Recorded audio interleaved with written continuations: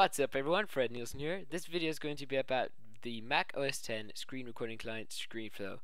I recently switched to a 27-inch iMac. I haven't regret this at all, so I'm probably going to use Mac OS X for a really long time now. I'm probably switching to it permanently. My videos are going to be on Mac OS X, but that doesn't mean they won't be Windows compatible. I'll try to keep it Windows compatible most of the time, but some videos are going to be Mac OS X only for you to so you can see that Mac OS X may be for you or maybe not. So let's get started with the actual review. The guys at ScreenFlow, or the people at ScreenFlow, were really nice to actually give me a copy for review purposes, which is really nice of them. It costs $99, so it's a really fair price for actually what it is. Camtasia Studio is 300 and something. I don't remember exactly what the new one is, but it's pretty expensive. And compared to ScreenFlow, ScreenFlow is much better, and Camtasia is much more expensive. So you kind of get my drift.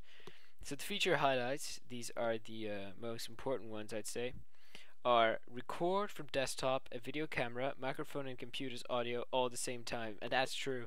You can record everything the YouTube videos say. You can record what happens on your computer, the webcam as I'm doing right now, and yeah, desktop, video camera, microphone, and computer's audio, as I just said. You can use callouts just like Camtasia. Elegant tilting effect. As you can see, I've done this with the camera right now. I really like that effect. Powerful editing tools, and they're HTML links, so you can actually see a video about it. Elegant tilting effects, powerful editing tools, and they're really powerful. I might use some of them, but in this video, but they're really nice. Just saying. Highest quality exporting, and this exports the most amazing YouTube video quality. I haven't seen anything like that before. It's really nice. Customize your cursor, picture-in-picture, and position video in 3D. So as you can see, these are just some really nice features. It also got Apple's Design Award for Best Mac OS X Leopard Application 2008, which is really good. You got some quotes here, some other awards, train, and it's basically for tutorials just like I do, which is exactly why I would like this. So ScreenFlow is for a really fair price. You can also try it out to see if it's for you. The upgrade is $29. And here you have some more features and tech specs, demos, facts, or frequently asked questions, reviews, customers, and 2.0 upgrade. They're really nice people. So here at ScreenFlow, so it's really nice support you get. The interface is really great. You have a really simple screen recording. When you launch it, it just says, okay, where do you want the microphone input from, or where do you want the sound to come from the Mac microphone, or for the headset microphone. I chose the headset microphone. Then you want the iSight camera on, and you want the excuse me, and you want the how's it called, sound from the computer.